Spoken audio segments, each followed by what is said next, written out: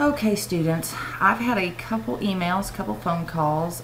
There might be some areas where there is a issue, not knowing where to go, what to click on, how to navigate some stuff in Blackboard or Propero or something like that. So I'm going to try not to make this too incredibly long, and I'm gonna show you kind of just some basic stuff. There was an orientation for Blackboard that you should have registered for if you'd never used it before, but in the event that you haven't done that yet or haven't been able to, let me just go ahead and show you a couple things. Okay, so I'm going to go to EGCC.edu. Now my stuff might look a tad different than y'all's, but this is the basics here. So I'm going to go to Blackboard, and it always tells me my password is wrong, so I'm going to retype it in again. Now, okay, so this is kind of my dashboard. Now I'm going to go to your class here. Dun, da, da, da. If it will ever pull up, my computer has been slow. Okay, so this is the screen I immediately come on. All right, now these are all of your assignments down through here. Dun, da, da, da. All right, now these are, when you click on one of these, it will pull up.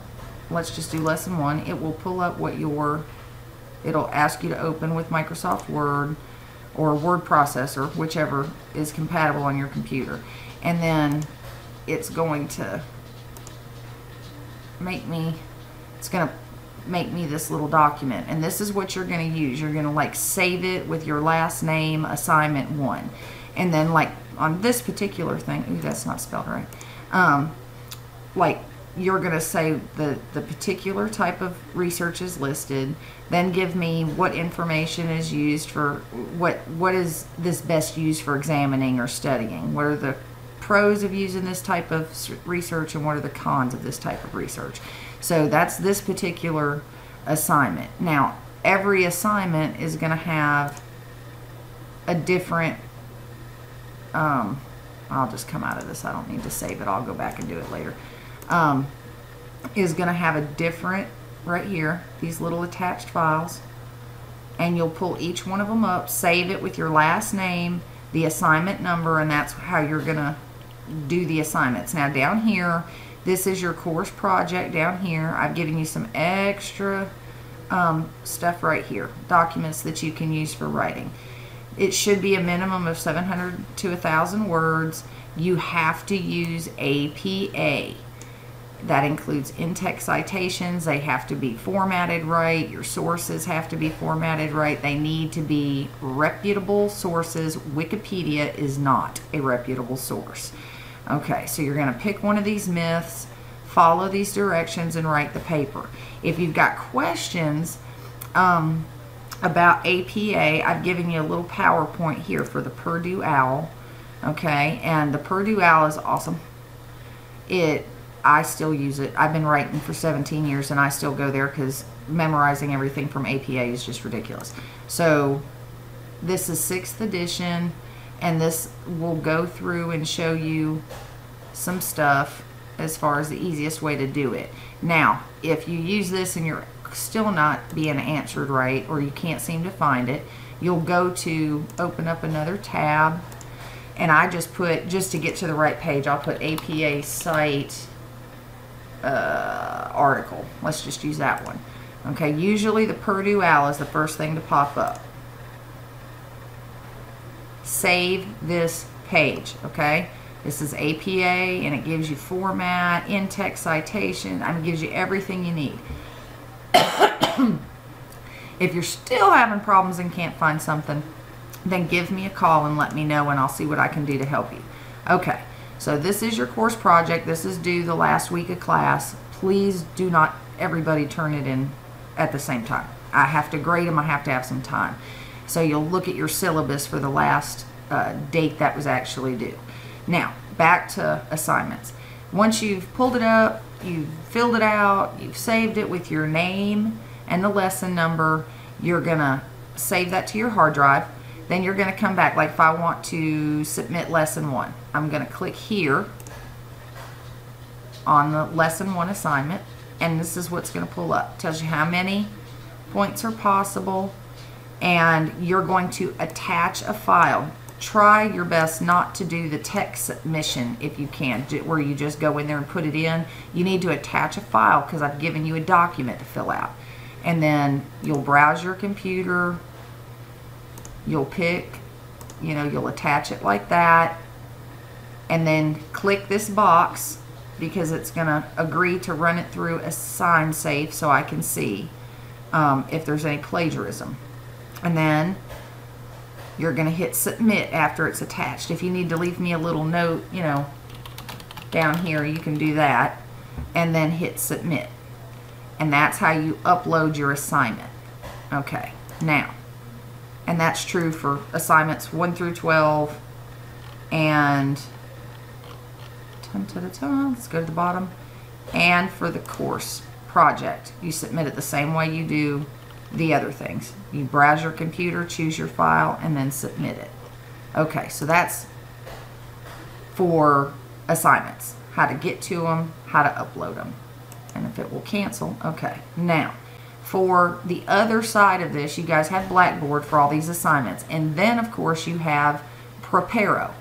Propero is the side where you are going to take quizzes, do your tests, do your practice test, do your final exam, and all that good stuff.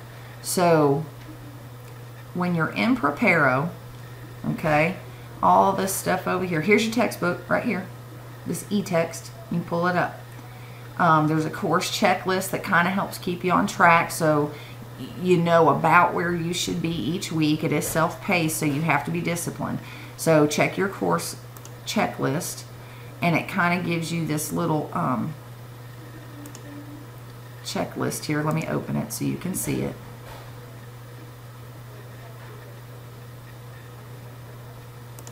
Okay, and this will give you everything you need to do for each of the lessons. Okay, so that kind of helps keep you on track. Now, e-text, this is your textbook. Like I said, we're going to click on e-text. Select here. It's a hot link. Okay. And like I said, mine may look a tad different than yours does because I'm on the professor side of stuff. So here's your textbook. If I can slide it over. Here we go. And ta-da! You have all your stuff. You can go chapter, like chapter 8. Okay? And then you can go to specific sections. So when you're doing your test and whatever, you'll be able to, you know, this is the stuff you're going to read. You need to read your textbook. I know a lot of people don't. You need to read your textbook. Okay, now let's go back and take out of the book. So that's your book. That's how you get there. Okay? Now, lesson 1. You're going to, there's a video. Okay? That's a welcome video. And then there's a presentation. And the presentation is kind of like a slideshow. And it's just going to take you through each one. And I hate these things when they do it. So you're going to start lesson and then use the navigation up here. You'll read through it. It'll take you through each section you need to read. And you can come up here and hold it like this, and it'll give you what the section is. So this is all Introduction to Psychology. And then once you, and it'll even give you, where is it? Through some of these, it will give you like, almost like tiny little check your understanding quizzes and stuff. Where you drag, like this is like matching, check your understanding. So you would drag it to the appropriate one, and then there's some understanding questions, true, false. Sometimes it's pick the right one, like a fill in the blank type thing. Okay, so once you've done, like gone through this entire thing, let's just say you did it, and you've done it, okay? Then you're gonna, now this is audio to go where you can listen to it. You can actually download it and listen to it if you're more of an auditory type person. And it gives you all of the lessons and stuff like that, and you can take it with you. Like I think it's an MP4 file. All right. And then there's a practice quiz. You can take the practice quiz up to 5 times. If you need to take it more than 5 times and you've like run out of chances, send me an email and I will reset it so that you have a couple more times that you can practice. Then when you're done practice quizzing, then you're going to take your actual quiz, and it will come up and it will automatically generate your score and stick it in my grade book over here. I will then take these out of the grade book and put them into the Blackboard grade book so that it's all just in one spot instead of back and forth. So you'll have 8 lessons. Well, no, you won't. My bad. You have 12 lessons, and then you'll have your final exam. So this, like I said, this Propero part over here is what this is called. All of this is your quizzes, your practice tests, your final exam.